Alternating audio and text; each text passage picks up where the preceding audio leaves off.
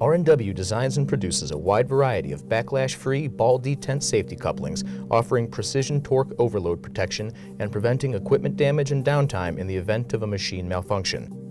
Due in part to a patented internal preload and a special spring characteristic, R&W safety couplings are often capable of reacting much more quickly and accurately than electronic controls in preventing mechanical overloads. Here we'll be covering how they work, available configurations, adjustment of the disengagement torque setting, and handling of fully disengaging types. R&W safety couplings start with a precision machined clutch base and a series of hardened steel drive balls.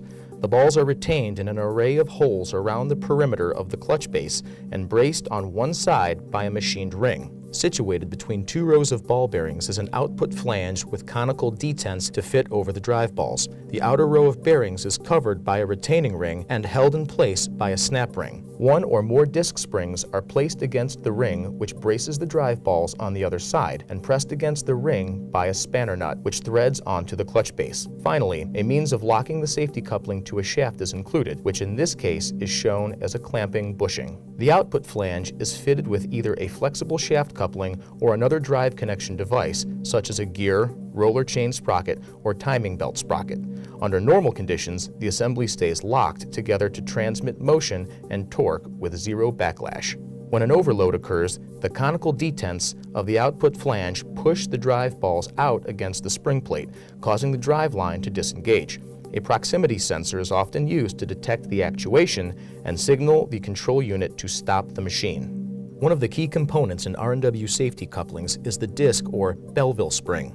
Use of this spring not only lends itself to making the safety coupling more compact, but more importantly, it facilitates a faster disengagement than if traditional coil springs were to be used. This is because the springs function in the digressive range, where the spring provides decreasing resistance the more it is flattened or deflected.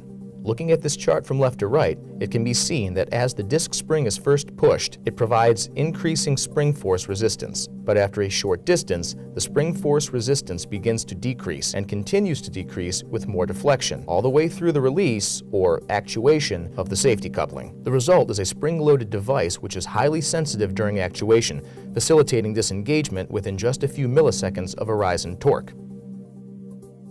R&W safety couplings can be configured for 4 distinctly different behaviors upon disengagement: single position, multi-position, load holding, and full disengagement.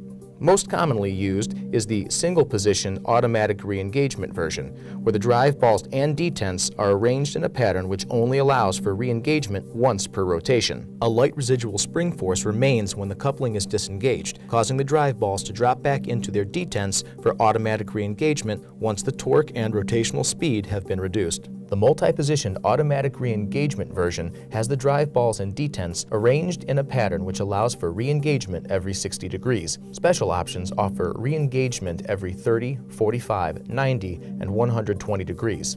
The load-holding version is a specialty variety which only disengages the load for a few degrees of free rotation before internal teeth engage, blocking the coupling from freely spinning. Often referred to as an overload detection device, the load-holding version is for specialty applications. Contact R&W for more information. Another widely used configuration is the full disengagement version. Upon disengagement, the disc spring snaps through its center, fully removing spring pressure from the drive balls and allowing the coupling to rotate freely until manually reset. This type is useful for situations where the drive motor cannot be stopped immediately or is rotating at a relatively high speed prior to disengagement. The standard engagement interval is every 60 degrees. Single position patterns are also available. Basic designs include flexible bellows couplings with clamping collars, flexible bellows couplings with conical clamping bushings, rigid safety couplings for attaching drive sprockets and gears, and vibration damping elastomer couplings, to name a few.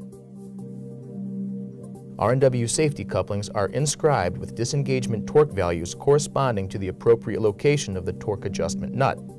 An adjacent marking serves as a reference against which to check the nut location. To adjust the disengagement torque setting, first loosen the locking screws holding the torque adjustment nut in place. In some cases, there is a single clamping screw in place of the 3 set screws shown here. Next, Turn the adjustment nut with a spanner wrench to the desired location. Because of the digressive spring characteristic, backing the nut away from the spring set increases the disengagement torque, and turning the nut toward the spring set decreases the disengagement torque. When adjusting the disengagement torque setting, it is important to stay within the range marked on the adjustment nut. Turning too far will result in loss of functionality. Once the desired disengagement torque setting has been reached, resecure the adjustment nut to avoid unintended movement during operation.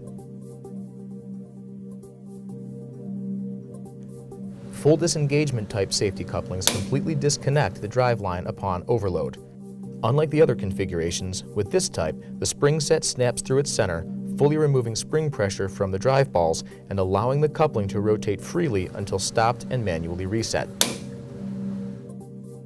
To re-engage, line up the reference markings on the two respective sides of the safety coupling. Using a pair of flathead screwdrivers against the step in the adjustment nut, press against the spring set to snap the coupling back into engagement. The coupling is re-engaged and ready to run. R&W safety couplings offer the best in mechanical torque overload protection, providing a fast and accurate disengagement in the event of a malfunction. Contact R&W with your safety coupling requirements and get the ultimate connection worldwide.